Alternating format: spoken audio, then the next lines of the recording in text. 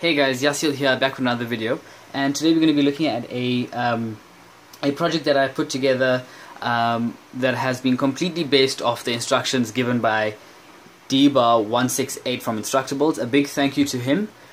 This is his design. All credit goes to him. I just had the components required for the setup, and whatever I didn't have I ordered. So a big thank you for him for this design and the very detailed Instructable.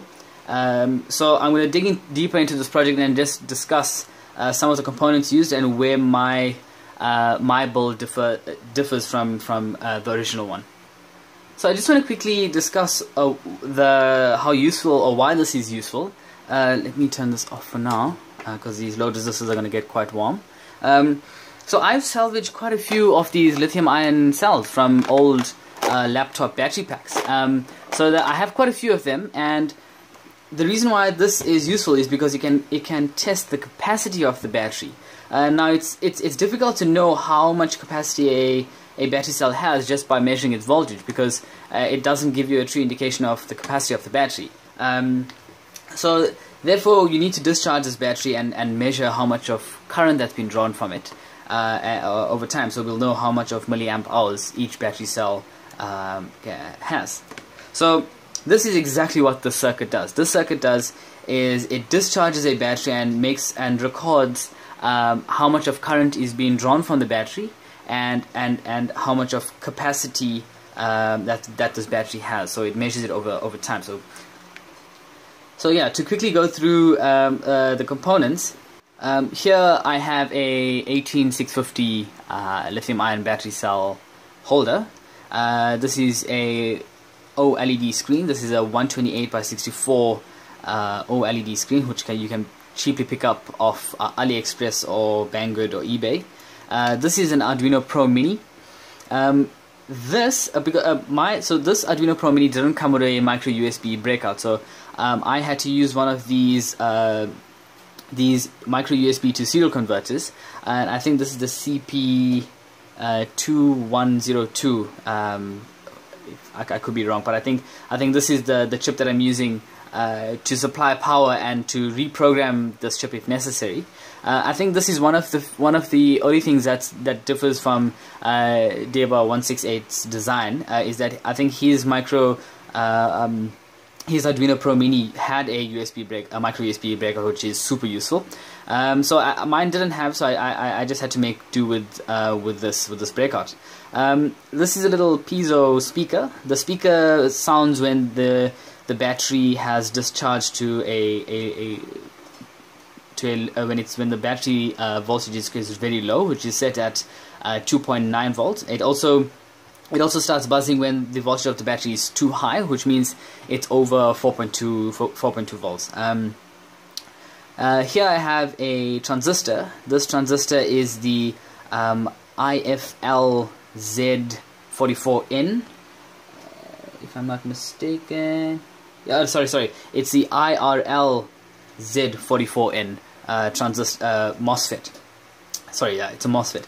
So basically, how the circuit works is the Arduino measures the voltage of the battery. If it's within range, so if it's within 2.9 and 4.2, it can start discharging using these load resistors. So, these load resistors, I'm using a 10 watt 10 ohm load resistor. In the original design, he used one of these 10 ohm resistors. It discharges at about 500 milliamps, but I wanted to discharge these batteries a bit quicker because I didn't want to leave them discharging overnight or anything like that. I was hoping I could draw more current from these batteries so I can see the capacity quickly. So I'm using two of them in parallel. So effectively, this is a 5 ohm power load resistor, and these get quite warm, but it's not very high in temperature. It's not too hot.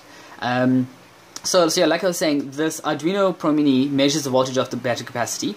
If it's within range, it sends a signal to the MOSFET to allow current to flow through the load resistors, and the load resistors just discharges the battery, and the current drawn from these load resistors are recorded, so you can see on screen how much of current is being drawn from the battery, and your capacity, so it's your milliamp hours, so how much of current is drawn per hour.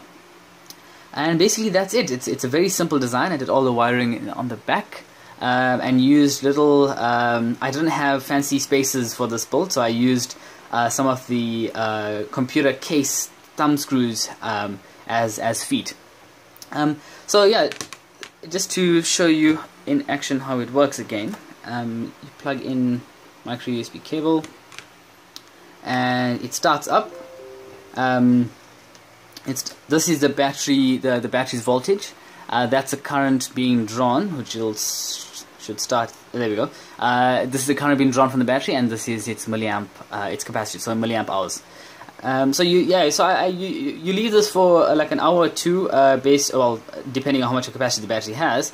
And once it starts beeping saying low voltage, then you can remove the battery and disconnect the circuit and record its capacity. So once again, big thank you to Debo168 for his amazing Instructable.